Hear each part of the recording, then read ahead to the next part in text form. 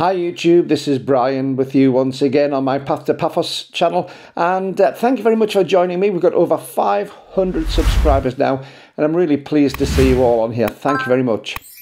Now, before I go on with this, as this video is a follow-up to the I Quit the UK video, which you'll see there's a link above there. But before I do anything, this is just a personal opinion. This is my personal opinion. It's not meant to influence you. It's not meant to get you to change your views or agree or disagree with me. This is just purely how I feel. And one thing it's certainly not meant to do is to incite anything in people. Please have your own opinions.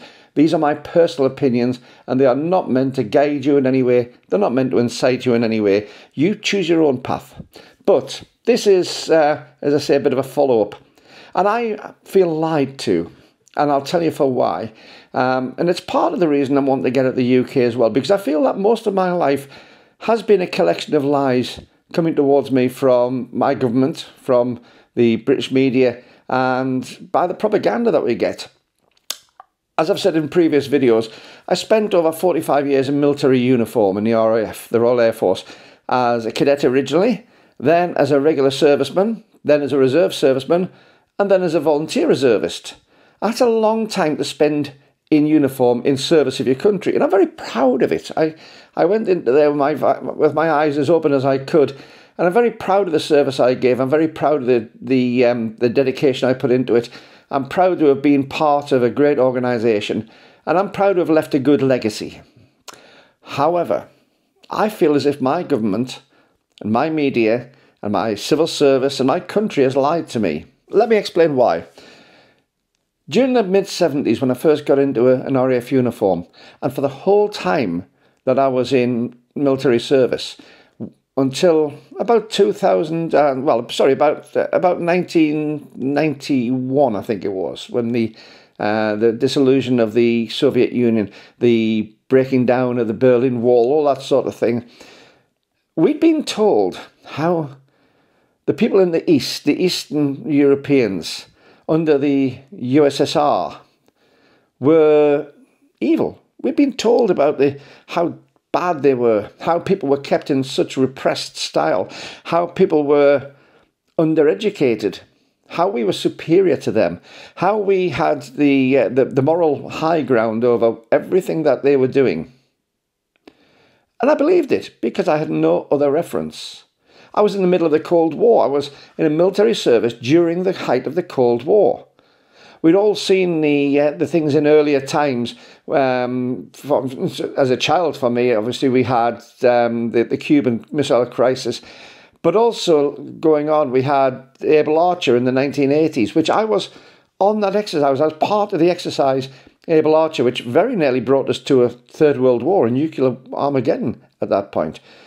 And we were fed, either by the authorities or by the media, a whole load of stories about how bad it was out east and how good we were. Now, don't get me wrong. There was bad on all sides. There were some horrific things happening in the Eastern European blocs. I don't defend it at all. And I don't defend anything which was done in a bad way at all. There was some horrendous things. Many people met their deaths. Many people met incredibly bad circumstances. But we also have bad circumstances in the Western Europe side and America.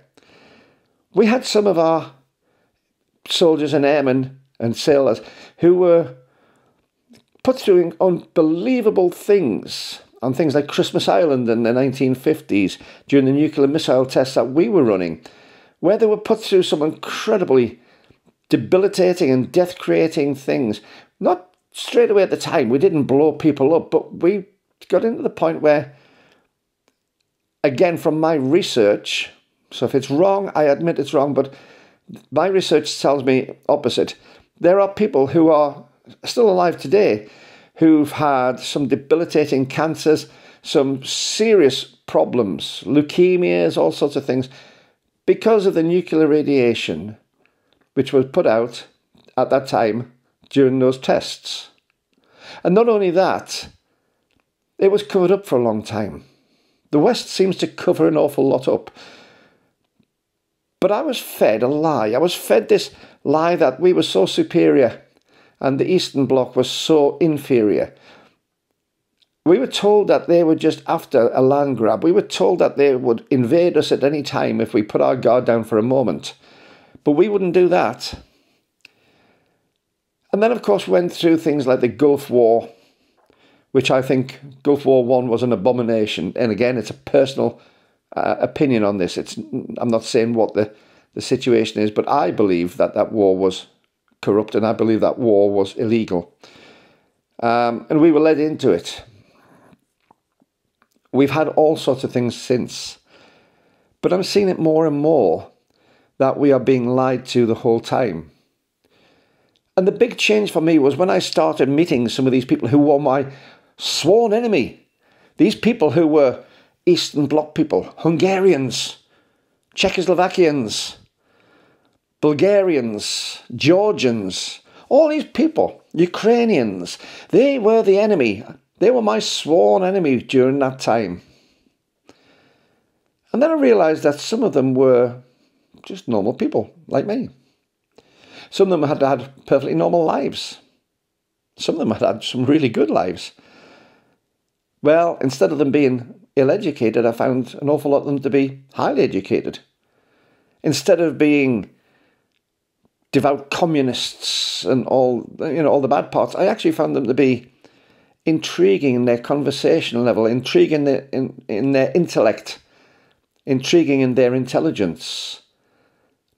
And over the past 30 years or so, maybe a little bit more since the Berlin Wall came down, and I've had the opportunity to travel abroad and meet some of these people, I've realised that maybe I'd been lied to, and maybe they'd been lied to by their governments too.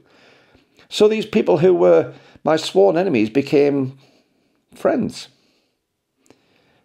Confidants almost. Confidence about life, not about anything untoward. Don't get me wrong, I don't discuss what I did in my military service with them, and they don't do it to me either. But confidence insofar as sharing emotions, sharing friendships, being able to have an intellectual or an intelligent conversation with somebody. I now have people from all over the former Soviet Union as friends, as colleagues. I have friends from all over the Western side of Europe and America who are friends and colleagues. But I do feel bitter. I do feel lied to. Does that mean that I wouldn't serve my country again if I was asked to? No, it doesn't. I'd quite happily serve my country if I was asked to, because I have a belief in my country. Now that I've got two countries, I have a belief in both, Ireland and the UK. And when I go across to Cyprus, then I'll have a belief in supporting Cyprus too, as my adopted country. I wouldn't do anything against those countries. They've given me everything in life up to now, especially the UK. But it came with a price tag. It came with a price tag towards my integrity. It came with a price tag against my beliefs. It came with a price tag against my understanding of honesty. So when I'm saying about going out the UK, that's part of it. I've been lied to. I've been lied to also where my tax pound, or my tax dollar as the Americans call it, my tax pound has gone to. A lot of it has been squandered. A lot of it has gone into personal pockets rather than necessarily the things which I believed it was going to be going into, which was the betterment of my society. I can't prove most of that, but I don't need to. It's my opinion. It's my belief that that's happened. And if my belief is there, then it takes something to change that belief.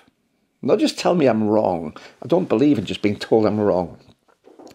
So if you're going to leave comments below, and please do feel free to, try and make them positive. If you have a different view, a different opinion, please put it down. I have no problem about other people's opinions, other people's ideas, other people's beliefs. But don't tell me I'm wrong in mine, because they're my beliefs, they're my opinions. But I do feel that now after 63 years of living in the UK, after 63 years of being fed one set of propaganda, and now coming to the conclusion that that propaganda was a lie. It's now time to move on. And I feel that I'd rather move on to somewhere like Cyprus, where I have more trust in the people around me, where I have more belief in the people around me, where we are living in a very multicultural population. Not the way that the UK says multicultural. Multicultural in the UK tends to be little pockets of various cultures which never meet, which never integrate, which never work together, or rarely work together. Whereas when I go to Cyprus, I find what I consider multicultured.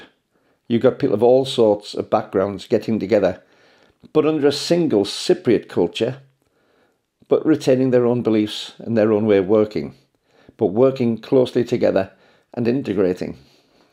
So, let me know what you think below. If you haven't subscribed to this, please hit the subscribe button below, ring the little bell and tick the all to get updates whenever I post anything new on this.